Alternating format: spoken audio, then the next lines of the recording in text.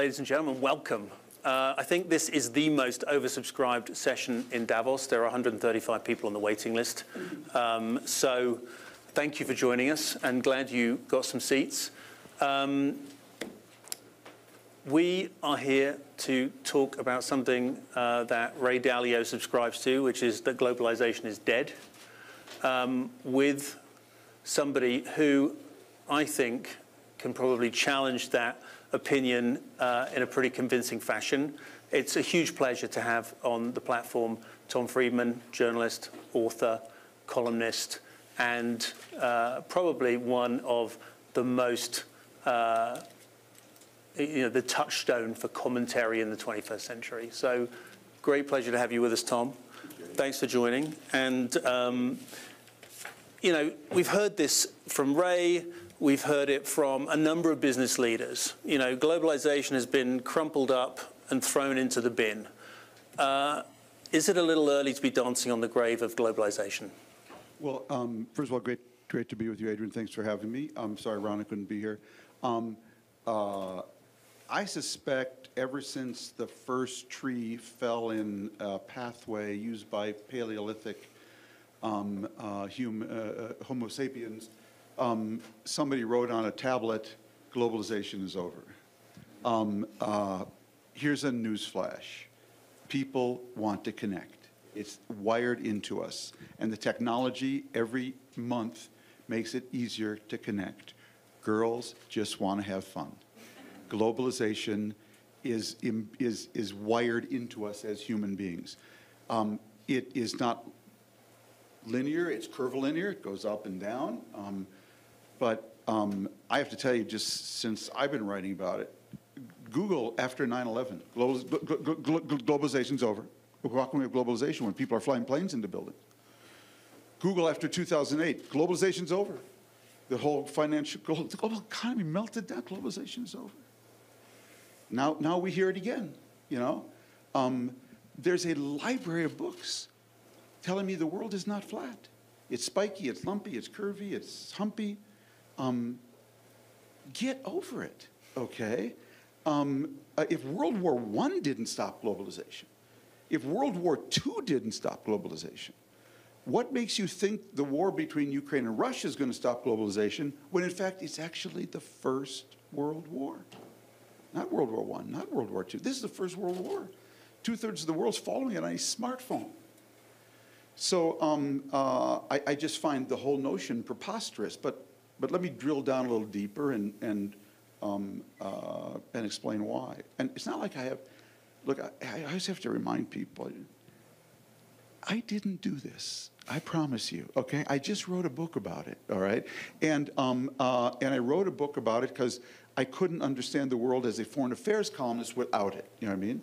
Now, what I find is that the nature of journalism is such that if you say anything positive about anything, if you have any optimism bias about anything, you're treated as a utopian. I'm described as a techno-utopian, okay? I was just describing the conditions that were allowing globalization to take a different stage. And my view is always it had upsides, it had downsides. And our job as the job of politics and geopolitics was to get the upside, more of the upside than the downside. But I do confess that when I see 800 million people grow out of poverty faster than any time in the history of the world, my heart does go a little pitter-patter, okay? That does kind of float my boat a little bit. But for that, you get called a techno-utopian. Now, if you're a pessimist and you've written umpteen times that globalization is over, nobody remembers that, okay? So it's very dangerous to make any positive claim about the world. So, and that you're immediately turned into some, dreamy utopian. Let me explain, though, what I think my contribution to the discussion was. Because when we say globalization is over, first of all, I have to say, what do you mean by globalization? Do you mean global trade as a percent of global GDP? Do you mean telecommunications? Do you mean cargo travel and containers? Do you mean internet? And so to just say globalization is over, all of these are different aspects of globalization. Now, what the world is flat was about was the claim of the world is flat. I'm not an economist at all. I've taken exactly one course in economics, introductory to economics, at Brandeis University in 1973. That's the only economics I know. And so when people accuse me of being a neoliberal, I don't even know what that word means. It never even figured into my book. I wasn't making an economic argument. I'm not smart enough to do that. What the world is flat was about was a very simple proposition. If you look at the sweep of history, to act globally, historically, you needed to be a country. Spain, discovering the New World, Vasco da Gama. Then, beginning with the Dutch East India Company, you actually, to act globally, you had to be a company, at least, or a country. What the world is flat was about is that we had created a platform, a global economic platform of technology and a set of rules that for the first time in history enabled individuals to act globally. That was the core claim of the book. So when I said the world is flat, I wasn't saying we're all equal. I wasn't saying, oh, borders are going to disappear. That was somebody else's book, not mine, okay? What I was saying is something really big happened. For the first time in history, you can now act globally. You can reach farther, faster, deeper, cheaper, in more ways and more days, around more themes and subjects for less money than ever before as an individual. And that's what's new here. And just to finish one last point while I get this rant all off my chest. There are many things Vladimir Putin did not understand about the world. But the thing he understood least was globalization. Because in a previous book, The World is Flat, in Lexus and the Olive Tree, I actually created a new category. It was based on this platform, but I hadn't sort of defined it yet in The World is Flat, of what I called the super-empowered individual. What I was saying was that this global platform was creating a world where we didn't just have superpowers. We were actually spawning super-empowered individuals, where individuals could actually act with the power of states. And so I wrote Lexus and Olive Tree in 1999, and my example of a super-empowered person, I called him a super-empowered angry man, was a guy named Osama bin Laden. So I wrote that in 1999. And the reason I wrote it was because the Clinton administration, when al-Qaeda blew up the US embassies in Nairobi and Tanzania, Bill Clinton fired 72 cruise missiles at bin Laden in a base in Afghanistan. And I wrote about it at the time, and I just said, wow. We just fired 72 cruise missiles at $1 million a copy at a person. We've never done that before. We fired 72 cruise missiles at a person. And I said that was the first war in history between a superpower and a super-empowered angry man. So when 9/11 happened, I said, oh, I know what this is. This is the retaliation of the super-empowered angry man against the superpower. Now let's flash forward to Ukraine. So, because this will tie back to the core question. So Putin thought he was at war with a superpower. The United States acting through NATO and buttressing Ukraine. So he fell into what I call my Princess Diana rule. So Princess Diana once observed that the problem with my marriage is that there were 3 people in my marriage. Putin didn't understand that there were now 3 people in his marriage. There was the superpower and the super-empowered people. And so the superpower imposed all kinds of formal sanctions on Russia. And then the super-empowered people went to work. And this is how they did it. So they went into TikTok and they saw videos of massacre in Bucha. They posted on their Facebook page.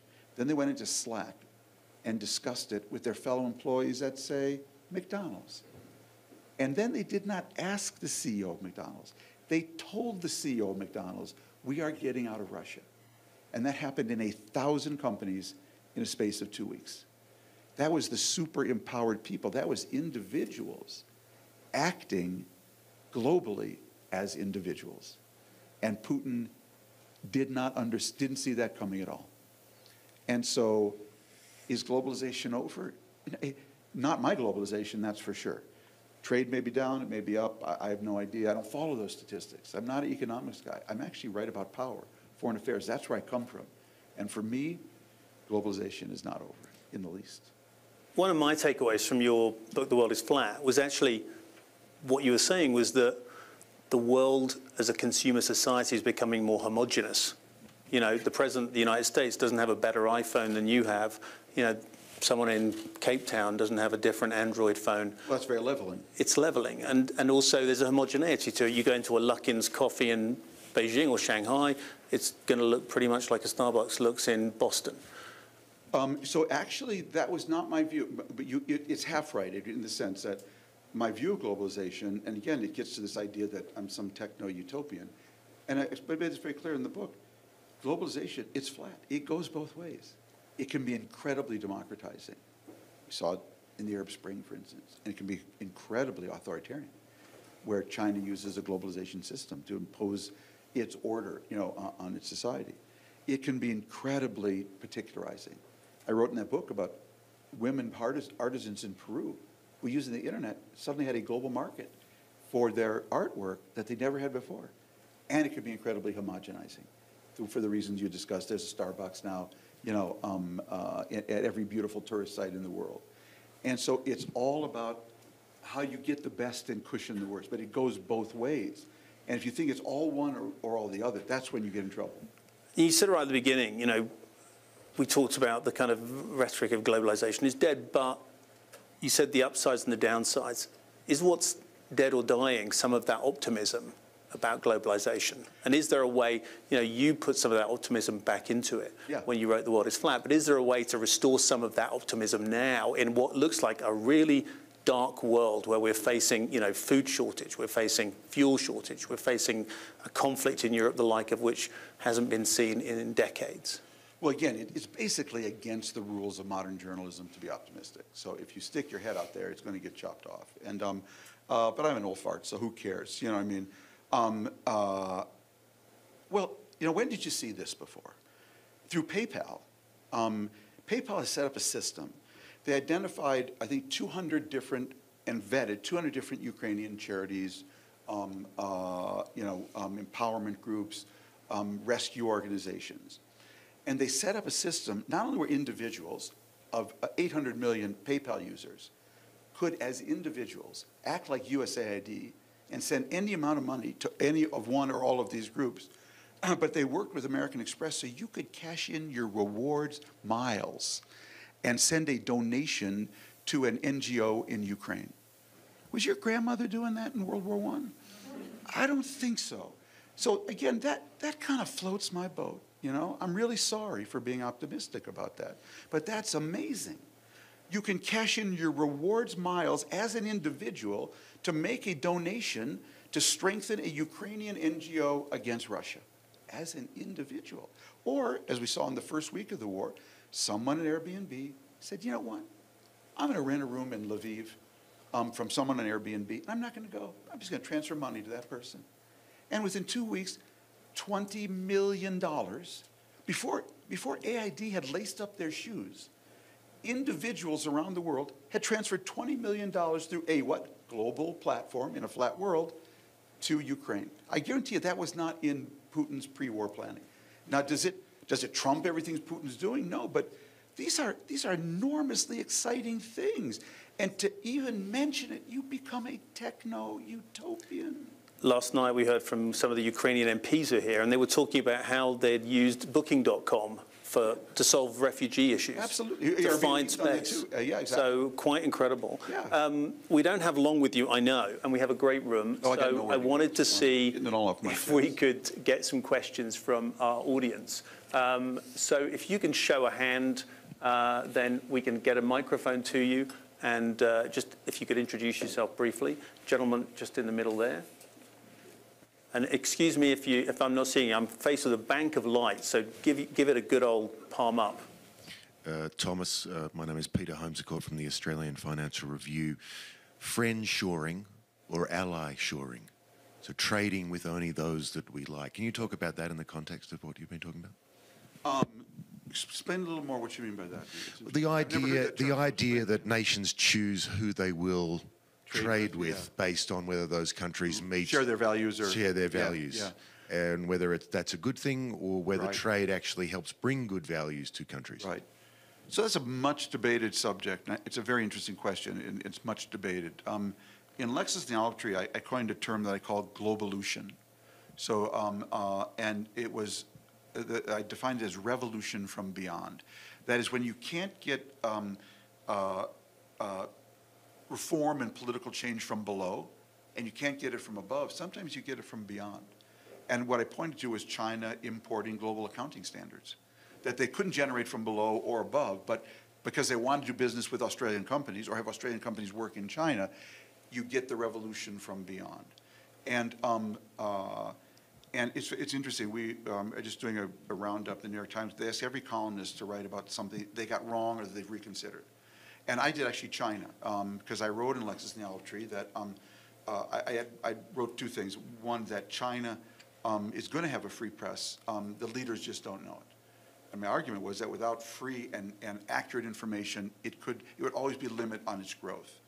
And the other thing I said was that my grandmother, because China was claiming it was going to take the 21st century, and I said my grandma used to say, never cede a century to a country that censors Google.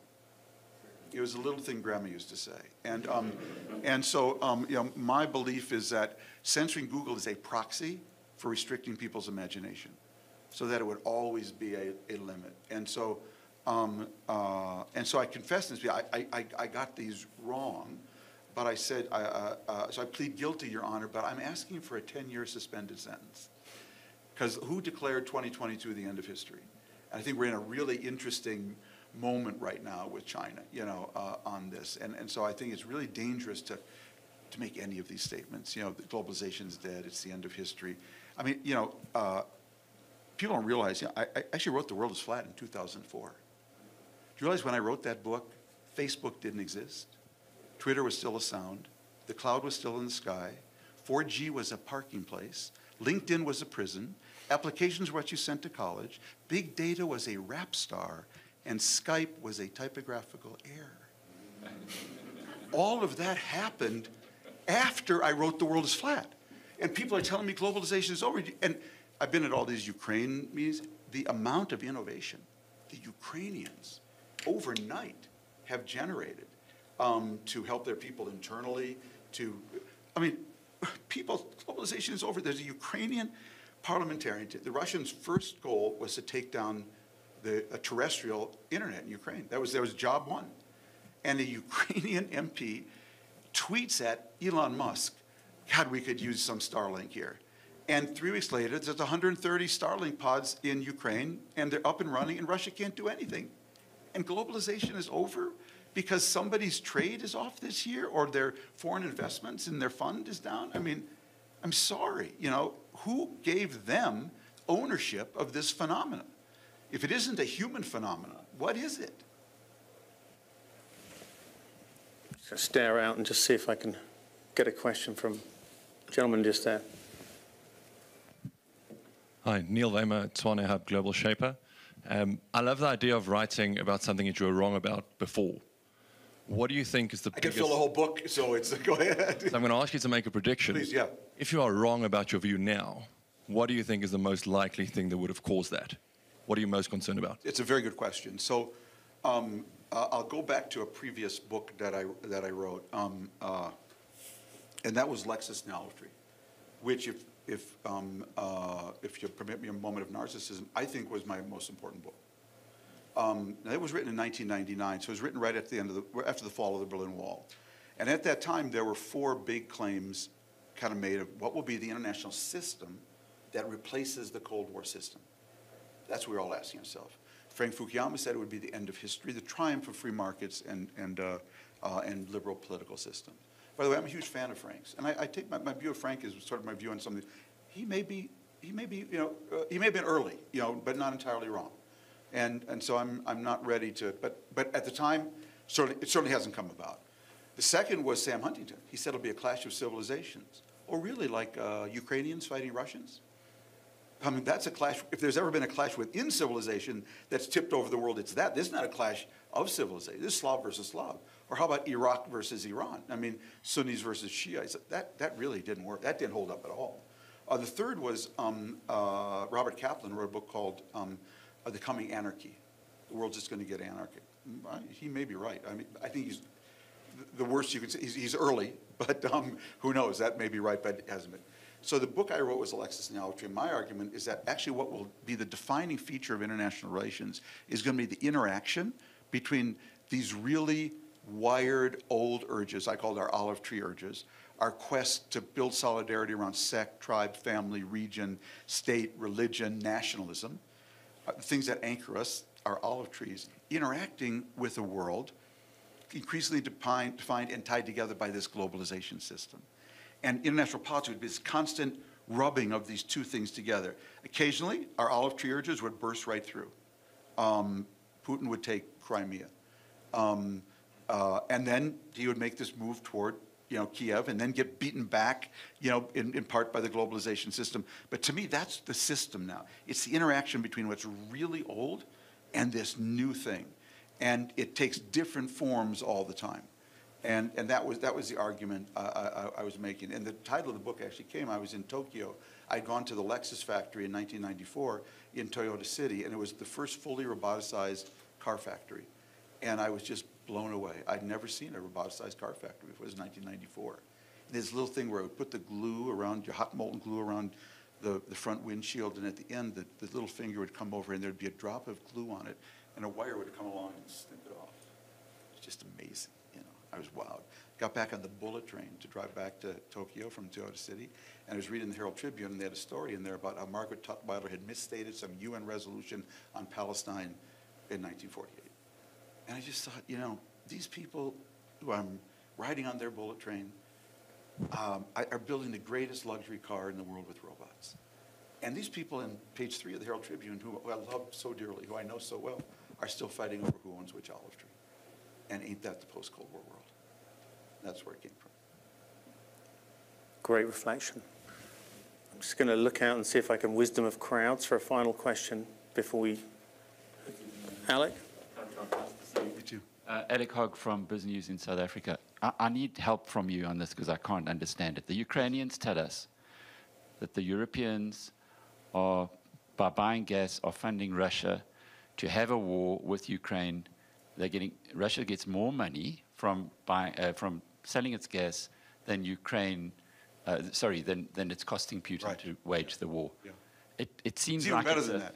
Putin starts a war and prices go up, and so he actually has to sell half the oil to make the same income in a war. Look, we specialize in America since 1973 of funding both sides in every war. That's what we do.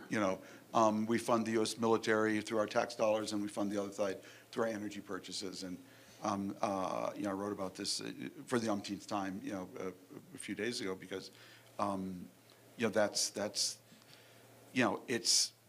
told, I don't know this by experience, but I'm told that if you jump off the top of a 100-story building, you can think you're flying for 99 floors, okay?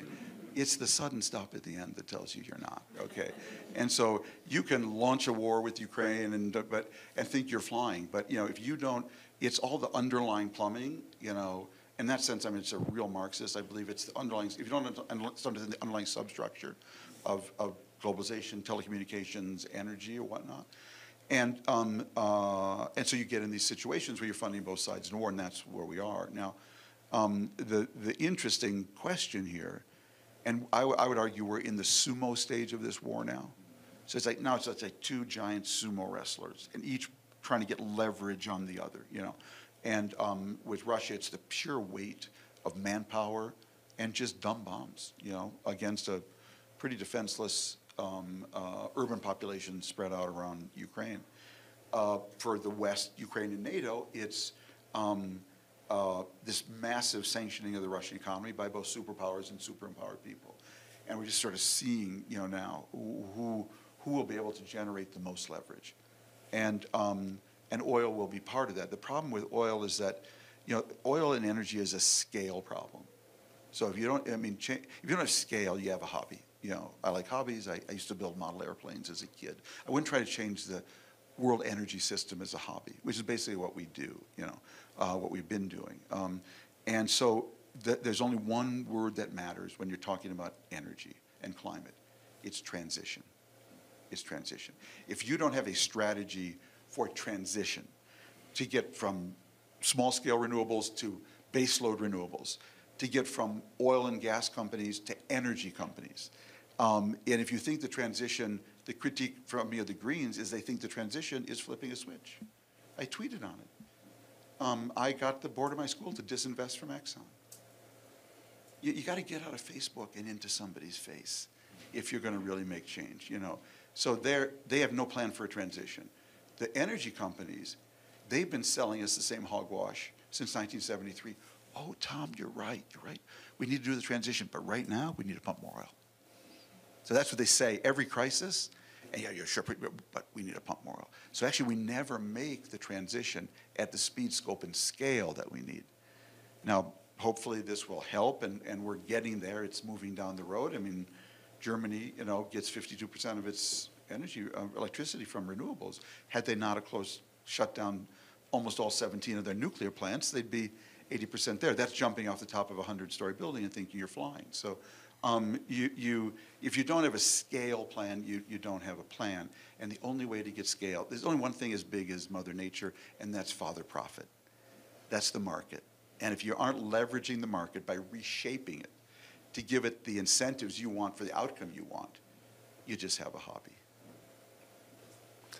Tom, what can I say? Thanks for coming in, challenging the consensus for us. It's great to have you framing things. Great to have you week by week, kind of challenging us to rethink. Sorry, Rana. And yeah, it's our bad. Rana was double booked by us, so our apologies. But I think we're hoping to bring her back this afternoon for a one-on-one. But Get her the other side of the story. We've all gained a lot from listening to you, and we gain a lot from reading you. So thank you so much. Thanks,